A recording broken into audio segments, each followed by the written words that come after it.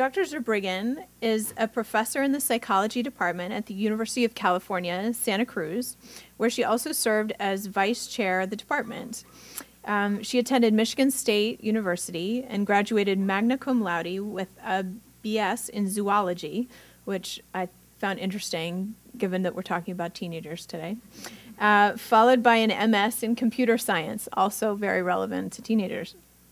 Her doctoral dissertation in personality psychology at the University of Michigan received the University of Michigan Psychology Department Marquis Award, which is awarded annually for the most outstanding doctoral dissertation in psychology. She completed postdoctoral fellowships in the Department of Psychology at NYU and the Department of Psychology at the University of Oregon. Her research interests include the connections between power and sex, sexual aggression and abuse, trauma, sexual decision-making, sexuality and media, equalization and objectification of girls and women, authoritarianism, feminist political psychology, and motivation, especially power and affiliation intimacy motives. She was the chair of the American Psychological Association Task Force on the Equalization of Girls from 2005 to 2007. On the sexualization of girls. She currently serves on the editorial boards of the Journal of Trauma and Dissociation and the Journal of Personality.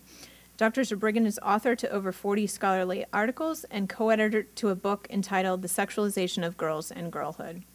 So I wanted to call attention in your books to this brochure. This is a named lecture. This is a lecture given in memory and honor of Dr. Strat Dumitriu.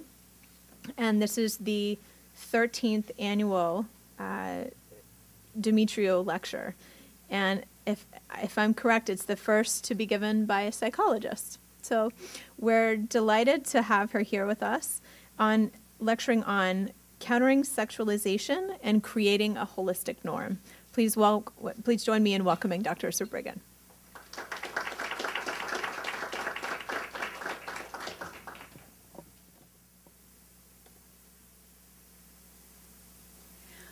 Well, welcome, and thank you so much for the invitation to speak. It's really wonderful to be here. I'm going to talk to you today about some possible views of sexual health that can help all of us to think about how we can counter sexualization and to create a holistic norm for sexual health. So in working to promote sexual health, especially among adolescents, it's challenging to talk about sexuality in a full way. And there are a variety of reasons for this, including cultural and historical. So, for example, our Puritan heritage, but as well as political. And you may recall Jocelyn Elders, who for a brief moment was Surgeon General of the U.S. in the early 90s. And you may also recall what led to her short tenure. It was, she had the temerity to talk about masturbation, and because there was such a huge controversy about that, I think we sometimes forget actually what it is that she said. So I just want to let you know what that was. Someone in a Q&A asked her if masturbation could perhaps help prevent the spread of AIDS. And this is what she replied. She said, "I think that is something that is a part of human sexuality, and it's a part of something that perhaps should be taught." So just even that very mild statement caused this huge uproar and led to her resignation. And we're thinking about sexual health. We can also term it reproductive health. And I think it's just interesting to note that that is the less controversial title that is used for this conference, even though in the description and the objectives and so forth, sexual health is mentioned. But it's just a little bit less controversial to talk about reproductive health rather than to say the sex word. But a lot of what we're trying to do is help to prevent things like sexually transmitted infections, which are, after all, sexually transmitted. Yet, even so, we have difficulties in talking fully about sexuality, including desire and arousal. One of the reasons for this, of course, is the dominance that abstinence only until marriage sex ed programs have had in the recent past, which made it difficult to talk about sexuality in a full way. But even if we look at comprehensive sex ed programs such as the those that are described by SICUS. They have their guidelines for comprehensive sexuality education. And I went through this and I looked for places where sexual arousal was mentioned or sexual desire. And there's very few. This is one of them. Boys and men get erections and girls and women experience vaginal lubrication during sexual arousal. So it acknowledges that it exists but presents it in a pretty clinical way. Orgasm is an intense, pleasurable release of sexual feelings or tension experienced at the peak of sexual arousal. Again, acknowledging that, orgasm happens, but kind of talking about it clinically. And then the third place where it's mentioned is in this sentence: sexual feelings, fantasies, and desires occur throughout life, are natural, and do not need to be acted upon. So, and I'm not criticizing SICUS further guidelines by any means. It's very challenging, especially when working with adolescents, to navigate this tension, but it's just interesting to look at that.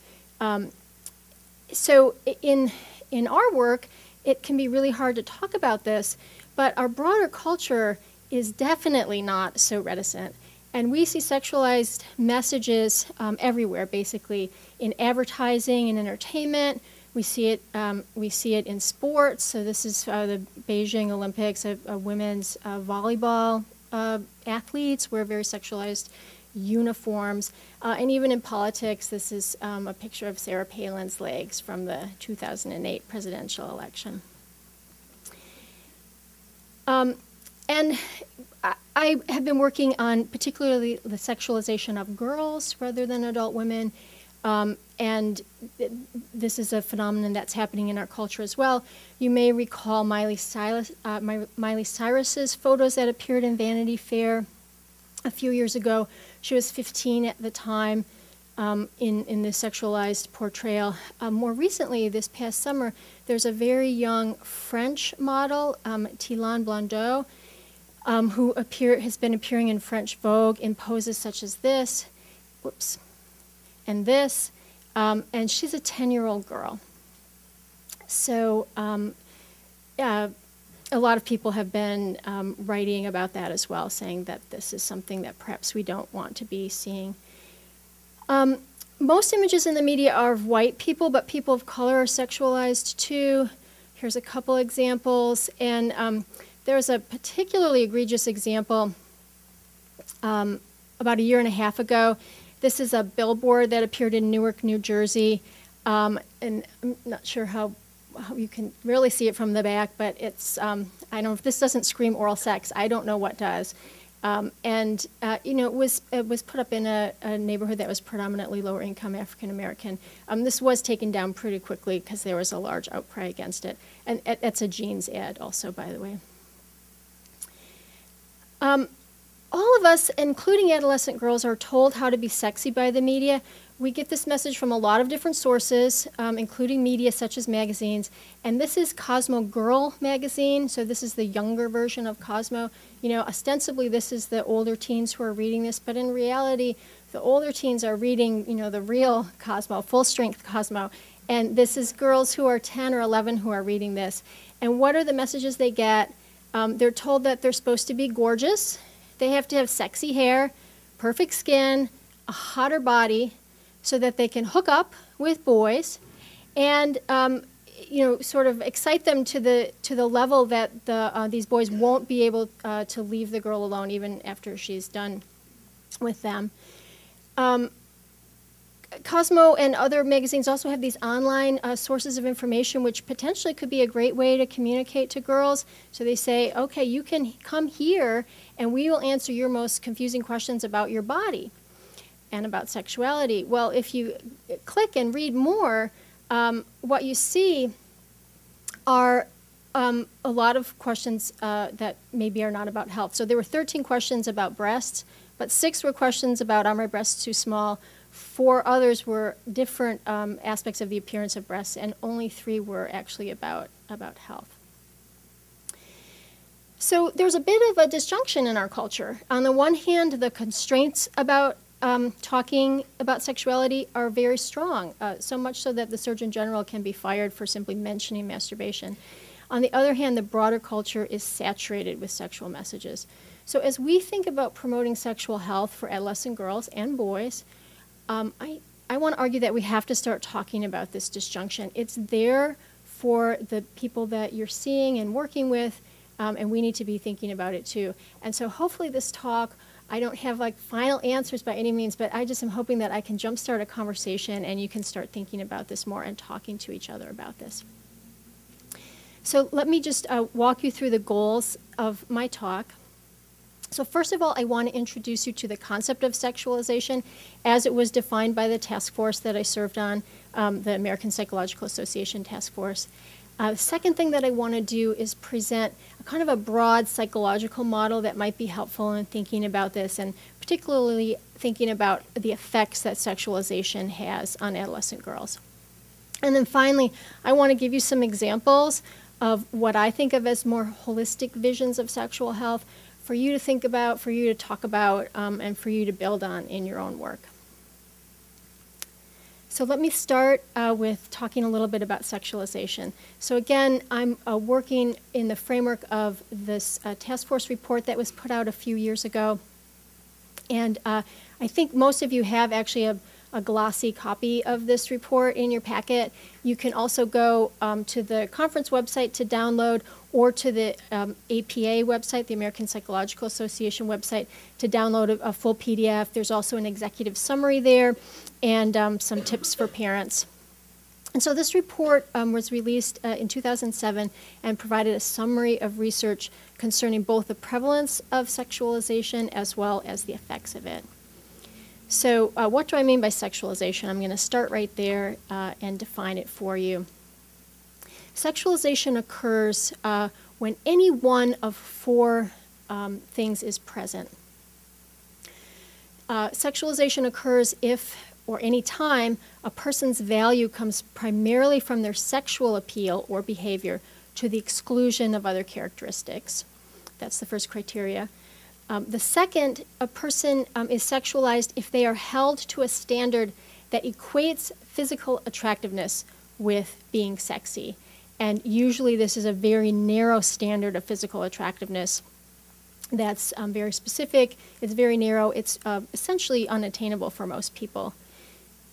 The third component of the definition, a person is sexualized if and when they are sexually objectified. In other words, anytime that they're made into a passive thing that other people will use sexually, or anytime their sexuality is commodified, which then limits the possibilities for independent action and decision-making of that person, turns them into an object rather than an actor. And then finally, sexualization occurs anytime sexuality is imposed inappropriately. For example, if a young child is sexualized and portrayed in a sexual manner. And according to the definition that we came up with on the task force, all four of these don't have to be present. If any one of them is present, we would say that sexualization is occurring. So I'm going to talk a little bit more about these four components and give you some examples just to cement that for you a bit more. So starting with the first criteria, sexualization occurs when people are valued only for their sexuality. So here are some examples of products, T-shirts that adolescent girls might wear. And these are T-shirts that actually brand girls in a particular way. They're telling us what's important about girls, and what that is that they're sexy and that they're candy or a tasty treat for boys. And even young girls learn this lesson. So this is, we have a picture of a very young girl in a beauty pageant who's emulating an adult sexualized form of beauty.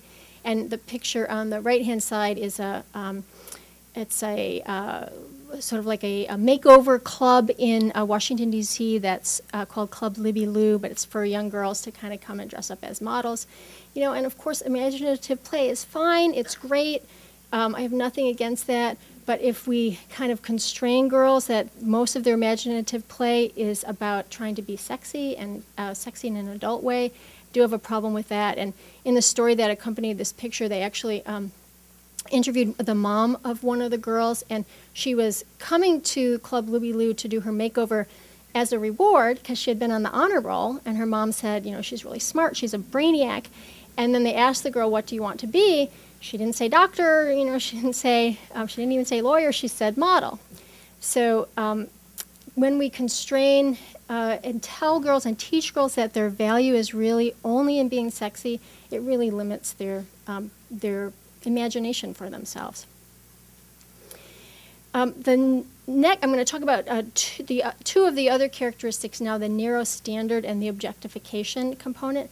And this is an ad, perfume ad, Dior Addict, that exemplifies both of these. So in terms of a narrow standard, this image, and this is not an uncommon image, we see images like this all the time in advertising.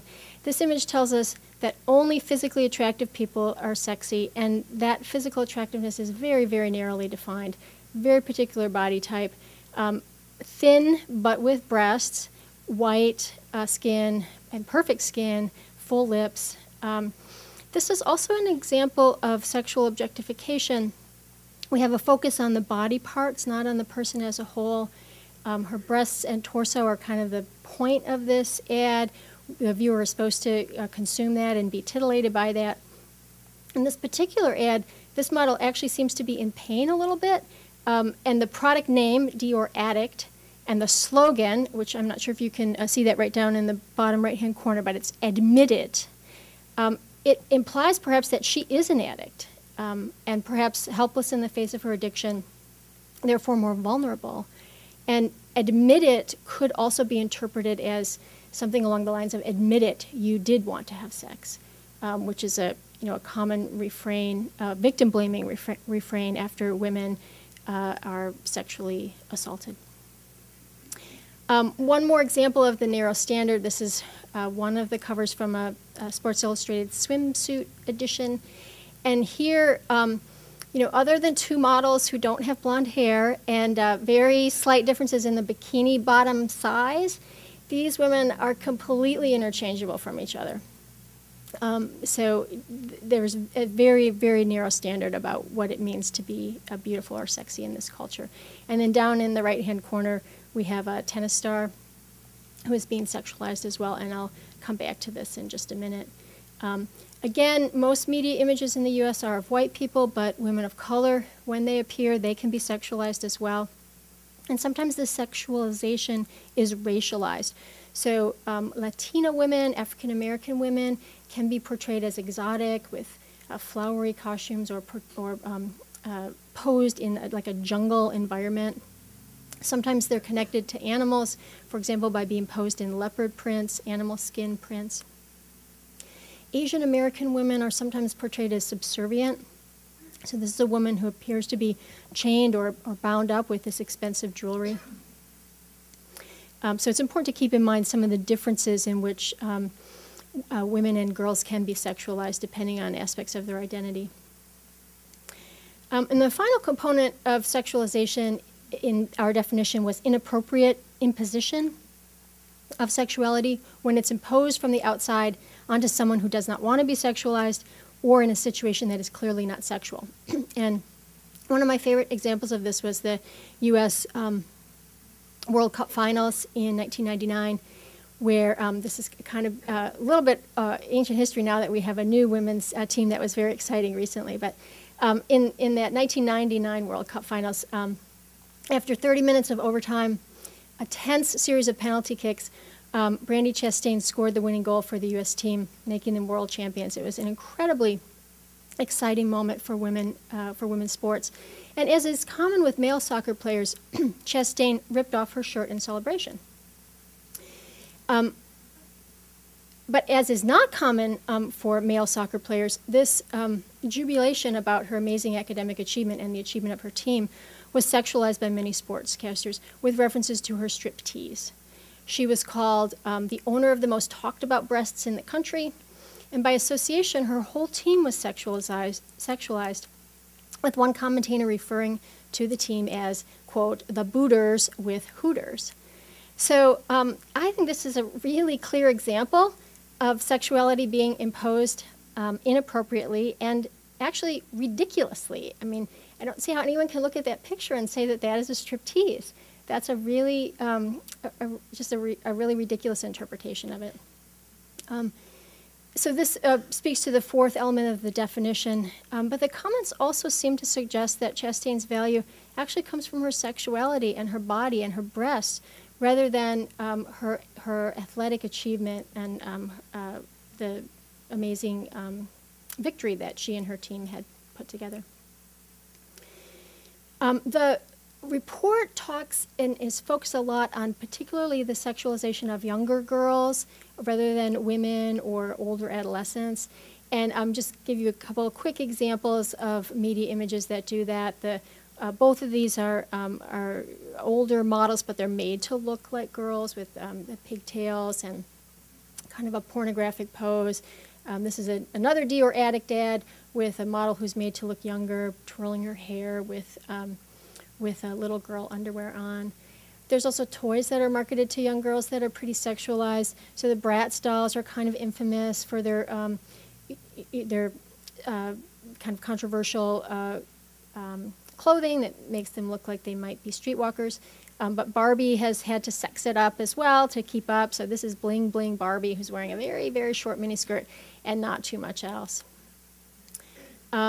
Periodically, there's some outrage when people say different products that are coming into the market that are sexualized. So Bratz has been making, quote, bralettes for young girls. And these are girls like who are 6. And they're little padded bras.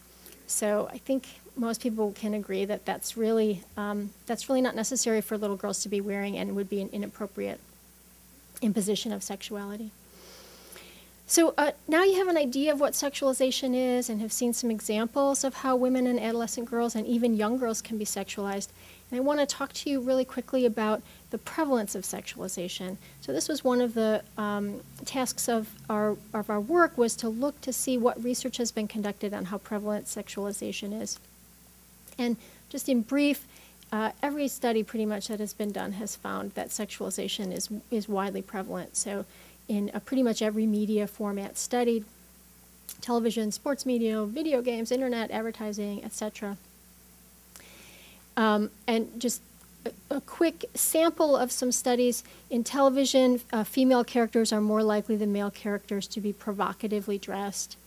And one study that looked at 81 TV episodes found that more than 80% had at least one incident of sexual harassment in the program. The average number per episode was 3.4, and these included both sexist comments, like calling women broad, bimbo, or dumbass, and sexual comments.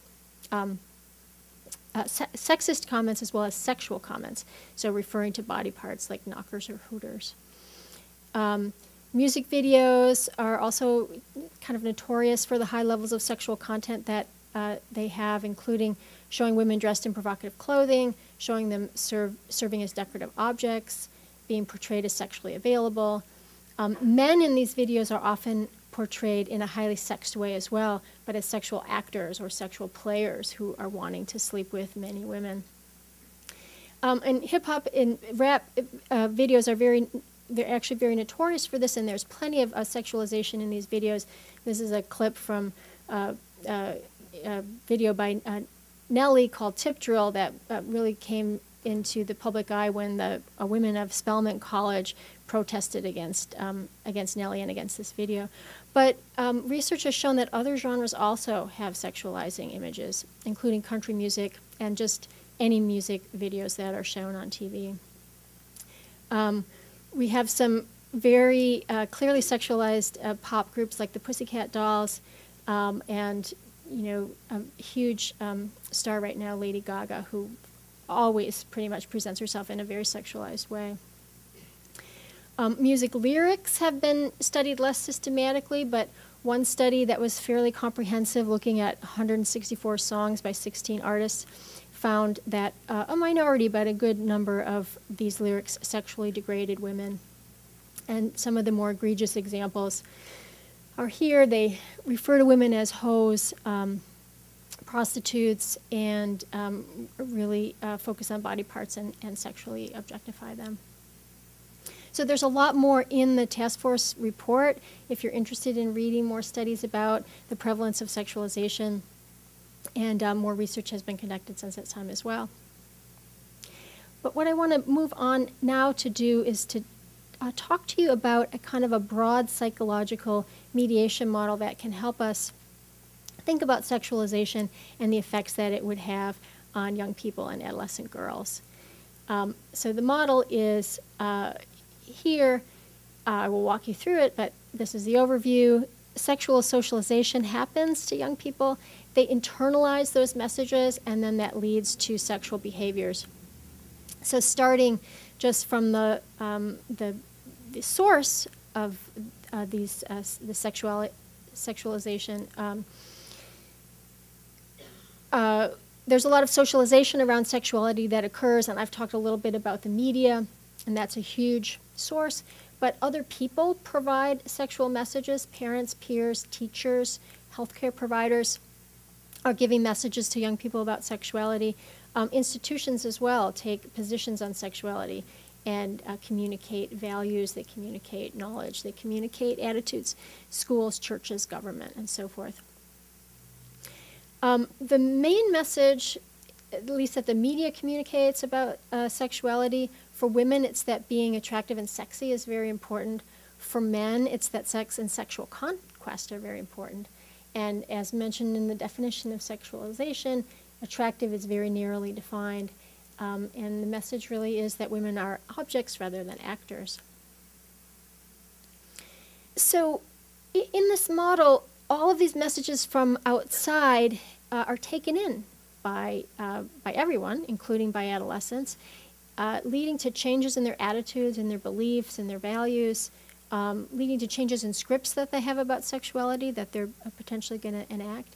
And we can think both for the external socialization that's happening, as well as for this internal change that's happening in people.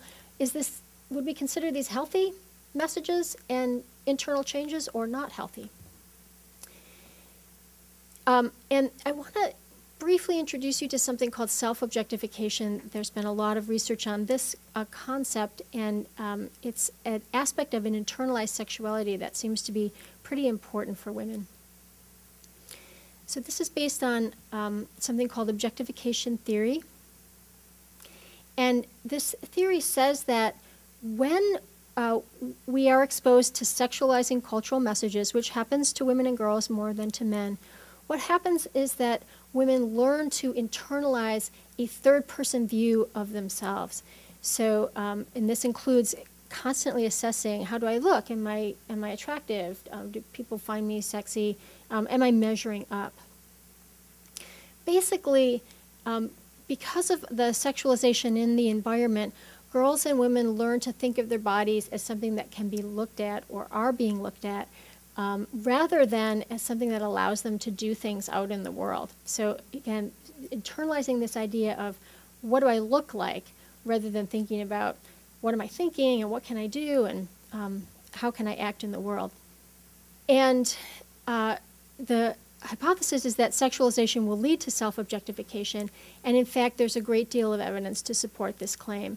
Some of it is correlational, so that we have these studies that ask people how much sexualizing media they've been exposed to, and we see that that is connected to self-objectification.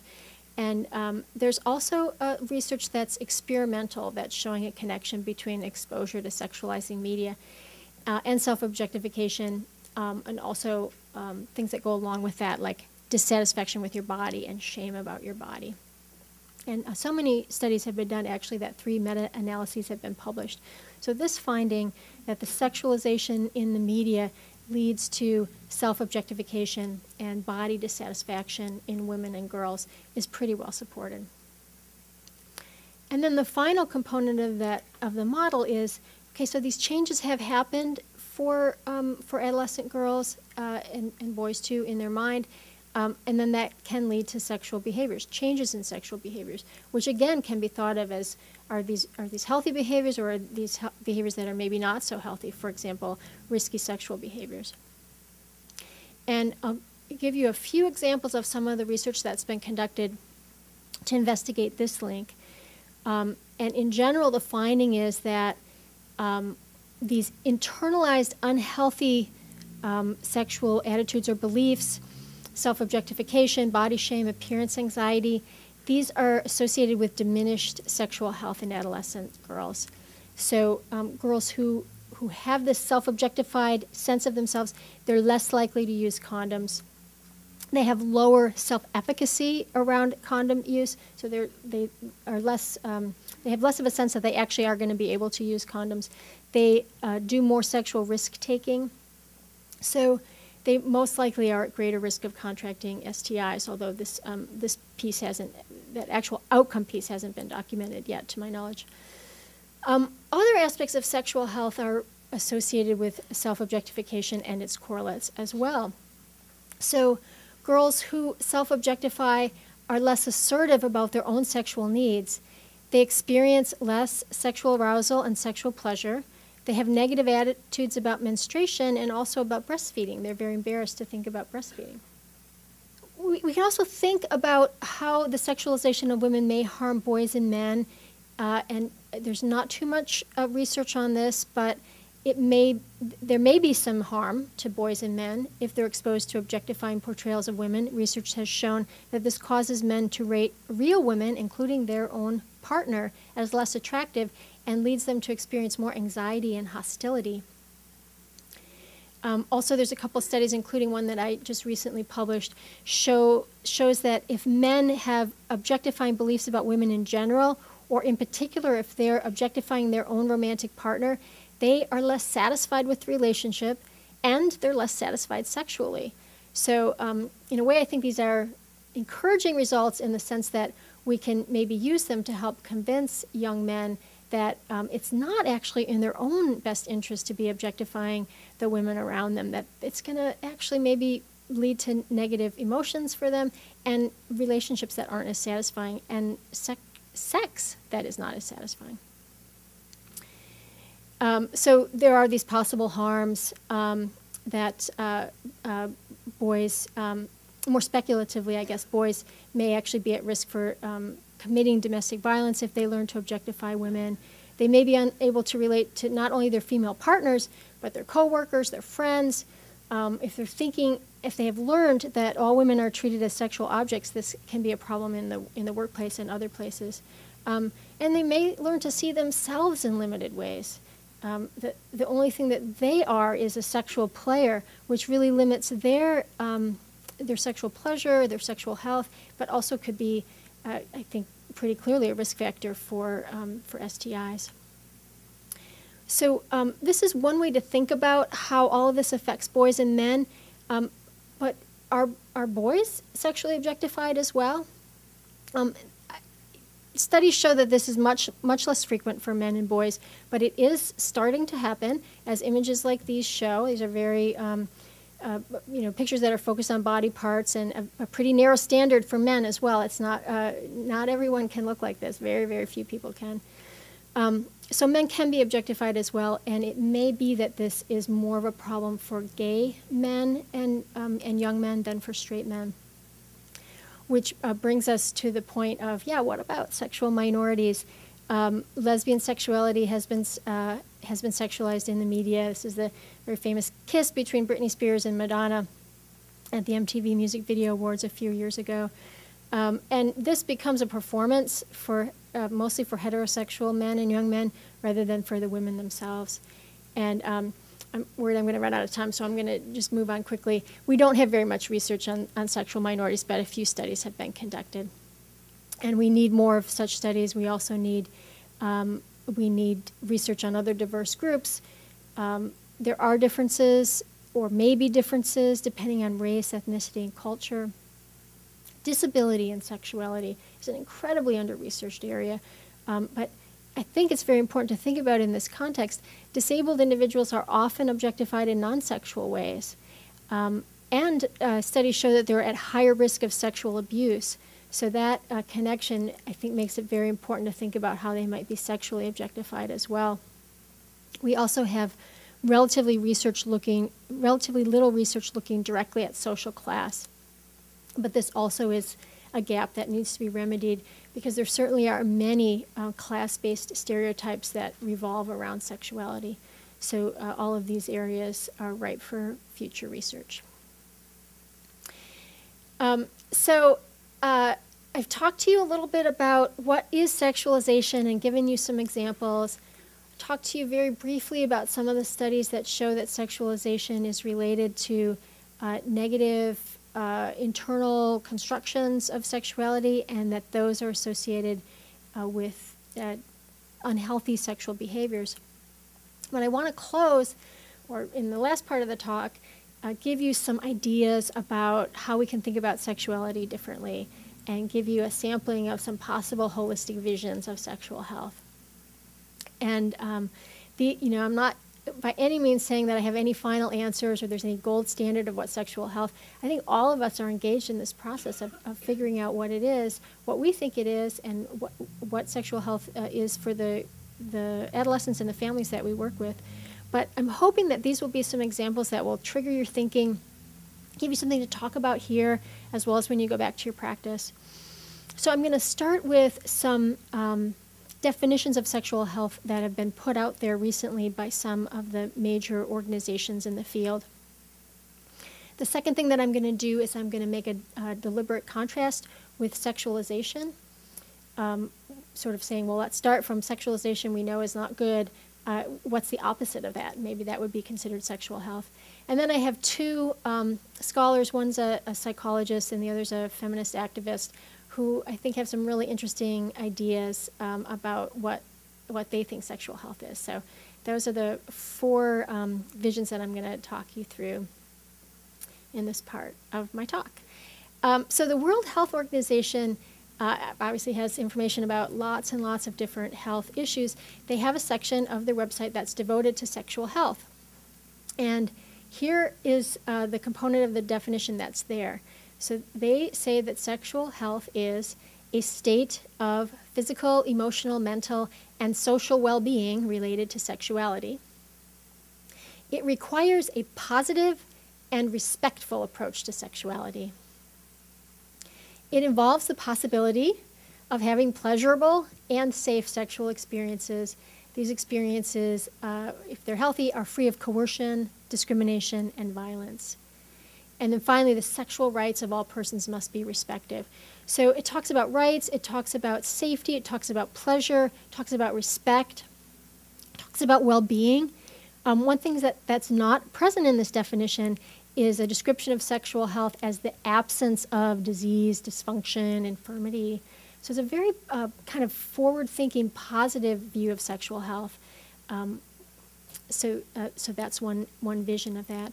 The American Social Health Association also has a website, or part of their website also is focused on sexual health. They quote the WHO definition, but they move even more from a disease model in their website. So they say, these are some quotes, sexual health includes far more than avoiding disease or unplanned pregnancy. So they say it straight out.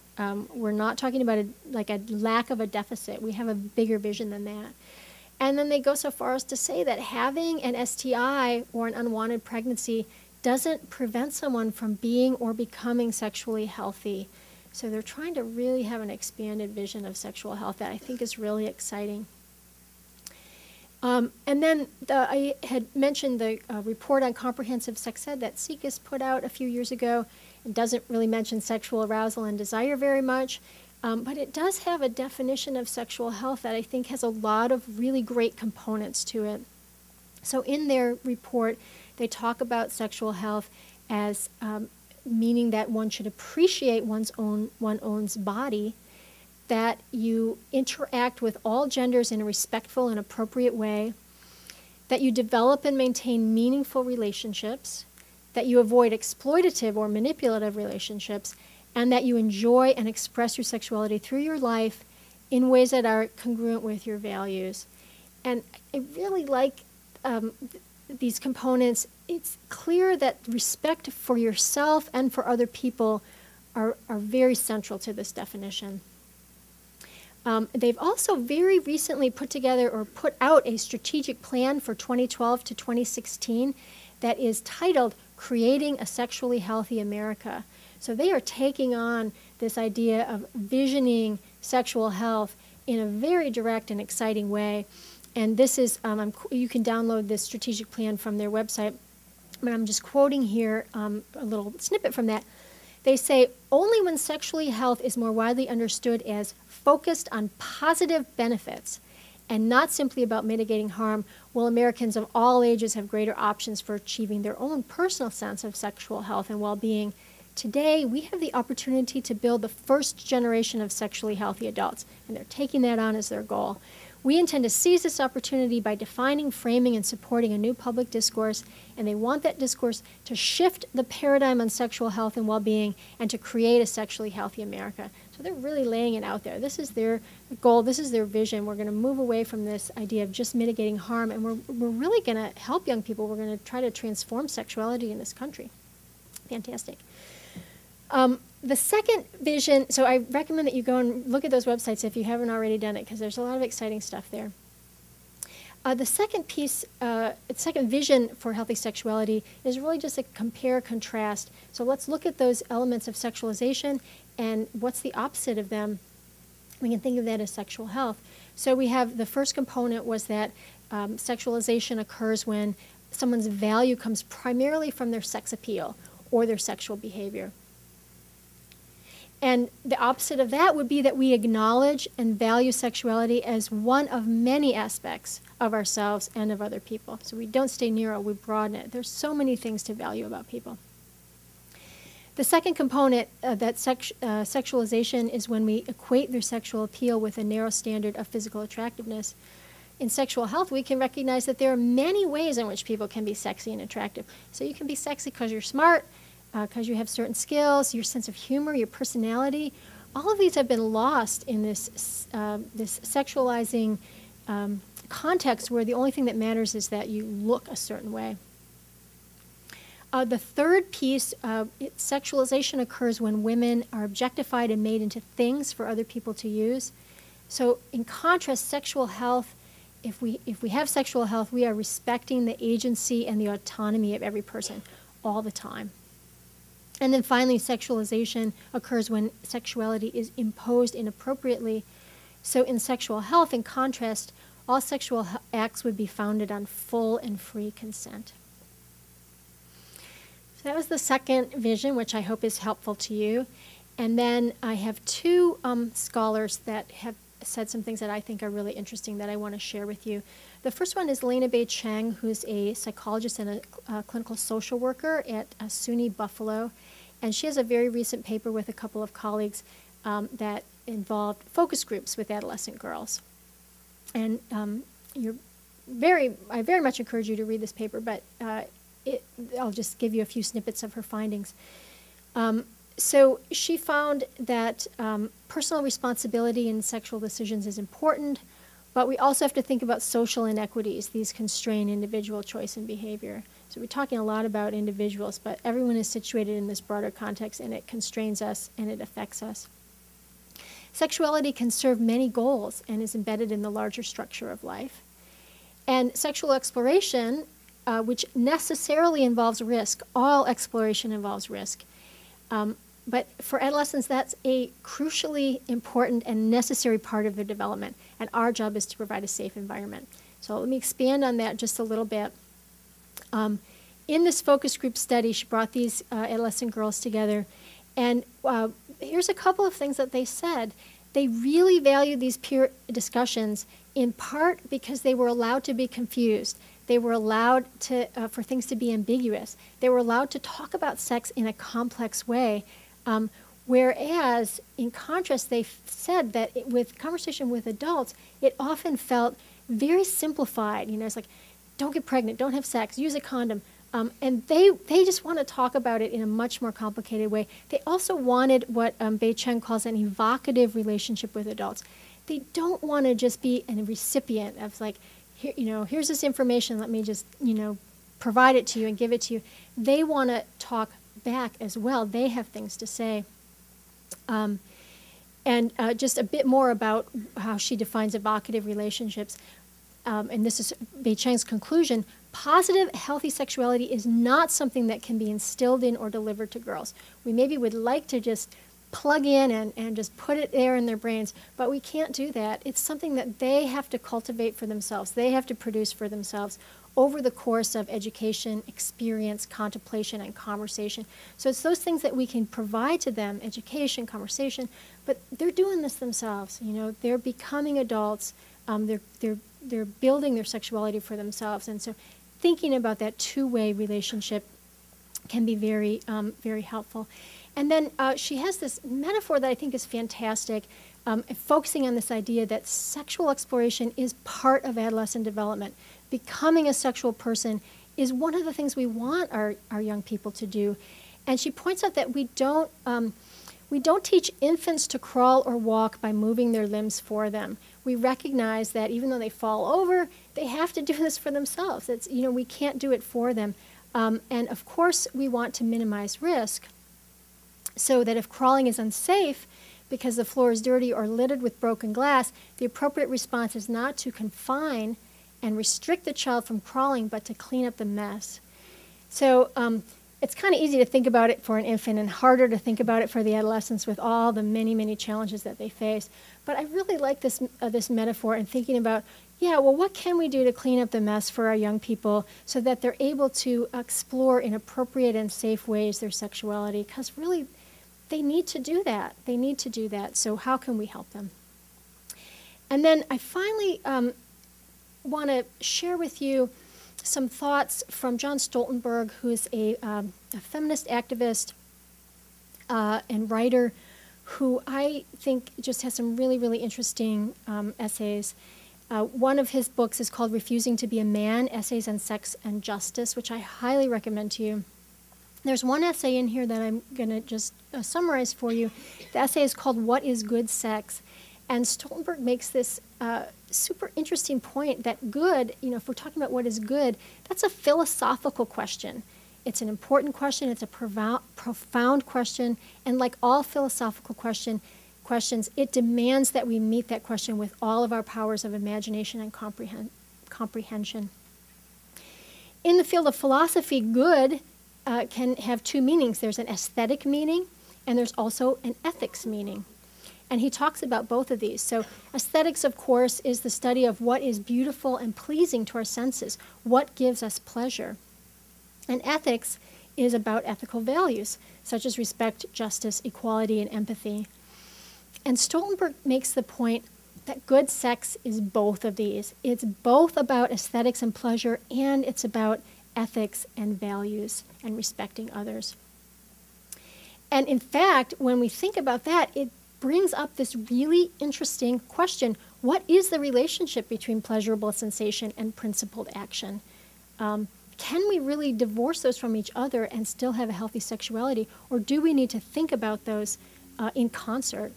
And this is also a political question that requires us to think about power differences in a dyad or with an individual, but also power differences more globally. And just a couple more things that he says about good sex. He states that if it's good, it's not going to reinforce power imbalances. It's going to repudiate them. He points out that trust and fairness and intimacy are key for good sex. And that when sex is good, people are finding their own authentic, unique path. They're defining their own sexuality. They're not just acting out a script. Sex is not separate from the rest of our lives. If we want to have a principled life in general, we have to have a principled sex life as well. So I'm going to end with two quotations from Stoltenberg. And for me, they represent a lot of what I would most like to communicate about sexuality to any adolescent who I cared about or who was in my care in any way. So I invite you to think about whether these resonate for you as well. So the first quote here is talking about an authentic erotic potential, something that's really authentic. I'm not sure a lot of us have this in our sex life in the ways that we might want to, but I would say that for our younger generation, if we're trying to create this first generation of sexually healthy people, this is one of the things I'd want for them. So Stoltenberg says, let's assume that there does exist an authentic erotic potential between humans, such that mutuality, reciprocity, fairness, deep communication and affection, total body integrity for both partners, and equal capacity for choice-making and decision-making are merged with robust physical pleasure, intense sensation, and brimming over expressiveness. So he's like, let's assume that we can do this, that we can have the aesthetics and the ethics both, and that we're really going to have a fantastic sexuality if we do that. And then the last quote from him, he says, we need to begin to understand more about what is going on between us when we have sex, the values in it, how it is related to the rest of our lives, how it is related to how we treat people, and how it is related to political change. And we need to talk about it all, face-to-face, one-to-one, before, during, and after. Our bodies have learned many lies. If we dare to be ruthlessly honest, we can perhaps recover truth. So that's the last vision of sexuality, of sexual health. I invite you to think about whether it resonates for you or whether it stimulates you to think about sexual health. And hopefully this can be part of the conversation today and going forward in the work that we're all doing. Thank you so much.